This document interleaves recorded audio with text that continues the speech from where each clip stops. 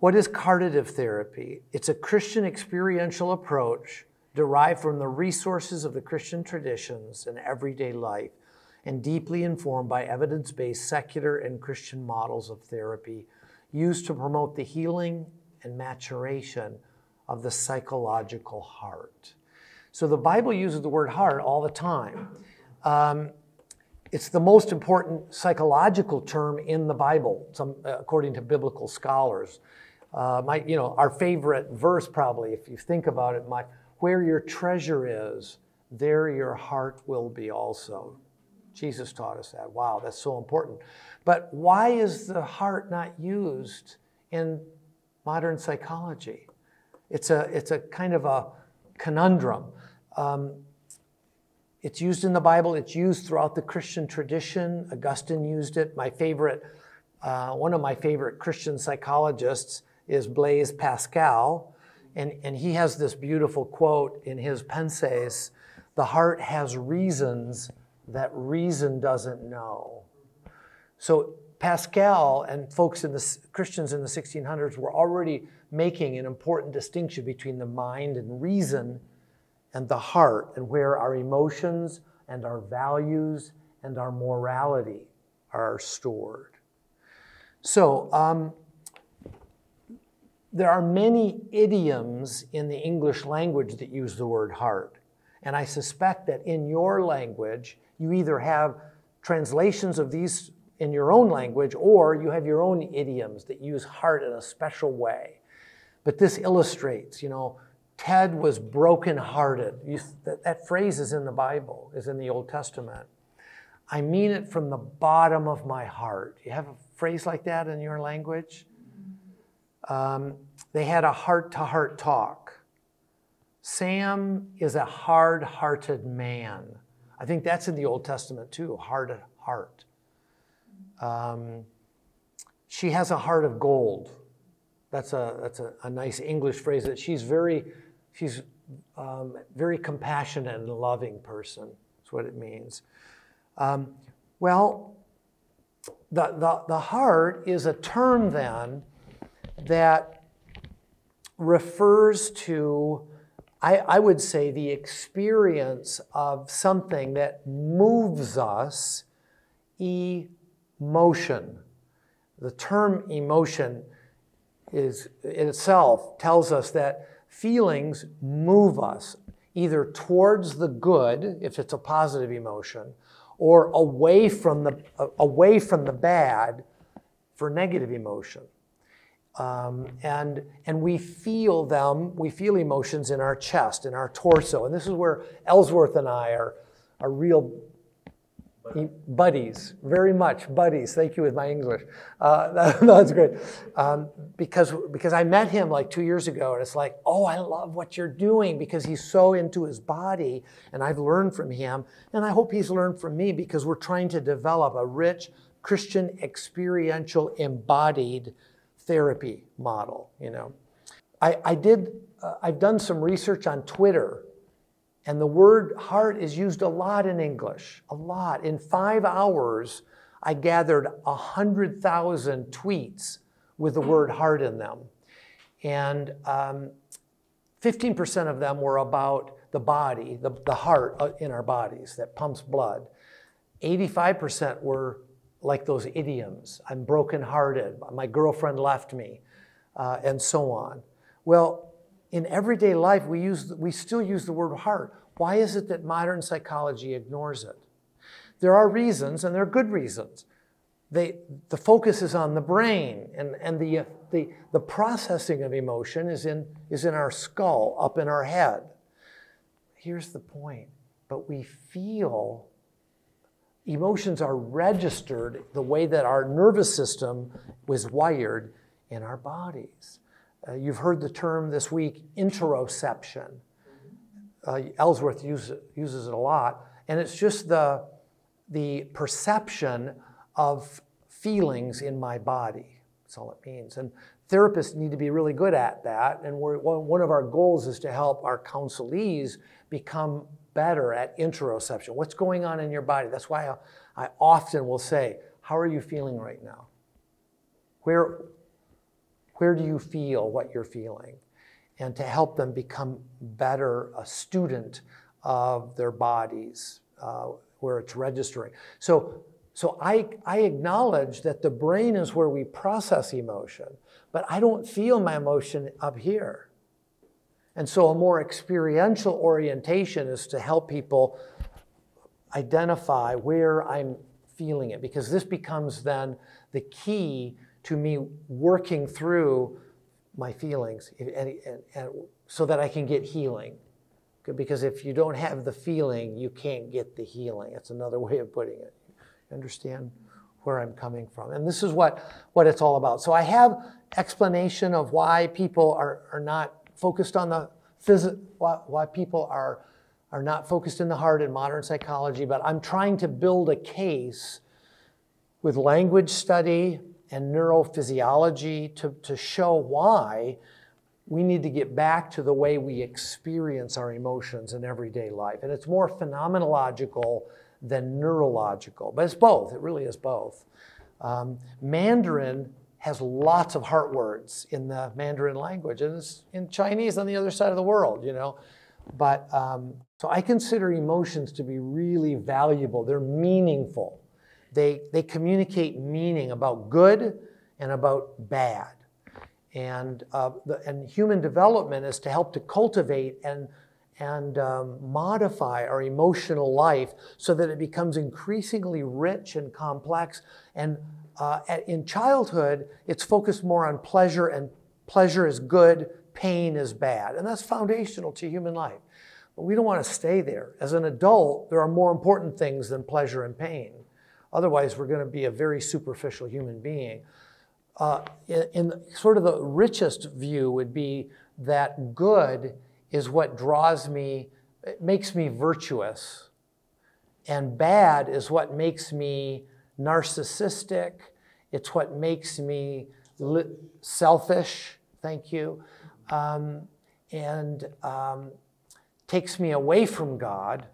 And maybe we could say the highest aspect of the good is God, who is beautiful. So that as our emotional life becomes richer and more well developed, it becomes more virtuous and more holy and more focused on beauty.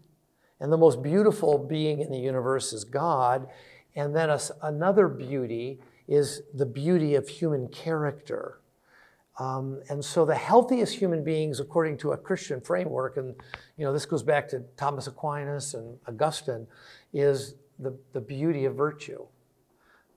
That's really where Christian therapy should be taking us, not just to not have pain anymore, to not have psychopathology, but ultimately to become a more beautiful person. And that's where carditive therapy is wanting to go. So I don't know if you've seen a slide like this, but each of these negative emotions has a special kind of core meaning. Anger is related to injustice, sadness related to loss, fear, there's danger.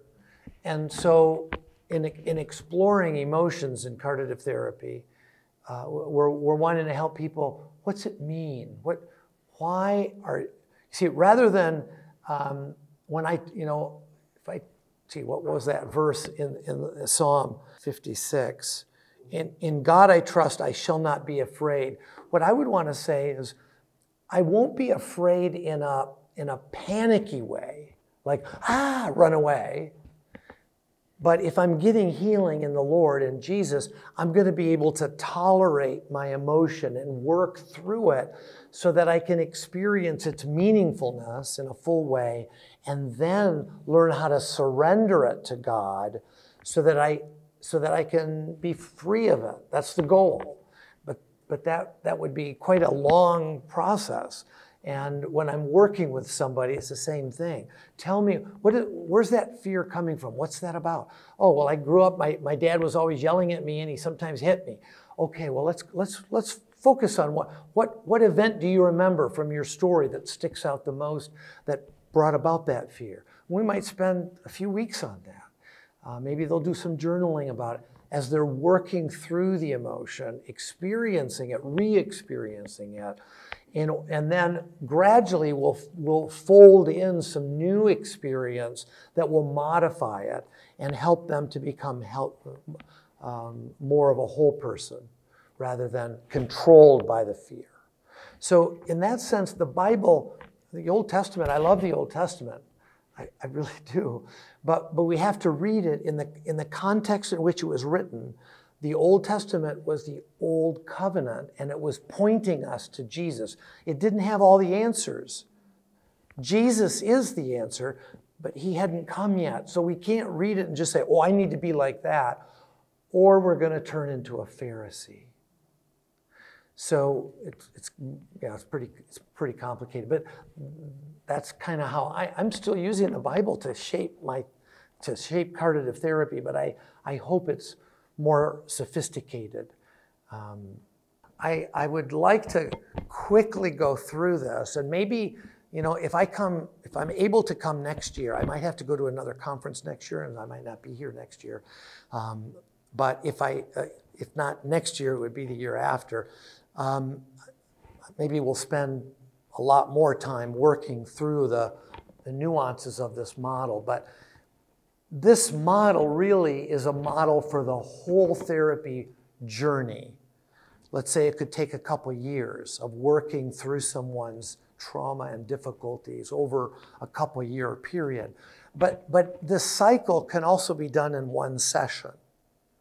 And if we're successful this afternoon, I will show how you can do it in an hour, as well as think about it spread over the course of a few years of therapy. So it's a cycle that is both can be done in an hour, but really I think we need to understand it that it takes a long time to get to do it through a lot of challenging experiences. But first, in therapy, we need to get to know the counselee's narrative and what their suffering is, their sins, the damage and weakness that they experience, and their triggers, their history, basically, their background. And in this time, their negative emotions are going to get activated. But the difference is that we're going to be kind and gentle with them and empathic and help them to hang in there. Don't run from this negative emotion. But let's talk about it more. But what will also come up is the defenses. Because we're all running from our negative emotions. They're unpleasant. We don't like them. So we're going to start to point out, gee, it looked like you were going to start to cry and then you pushed it away. What was that about? Why did that happen? What was going on there? And so then we start to help them learn defense prevention, to stop the defense from activating so that I can feel more deeply what I was avoiding before. And explore that while the two of us are helping to co-regulate the negative emotion. You don't have to be as afraid because you're not alone right now, because I care about you. Let's talk some more. So that they start to experience the first stage of the negative emotion is going to be unproductive.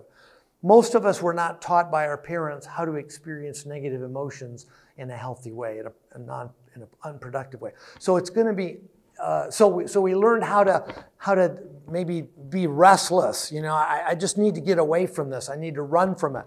Frustrated anger, hopelessness, excessive fear or sadness that overwhelms me and shuts me down.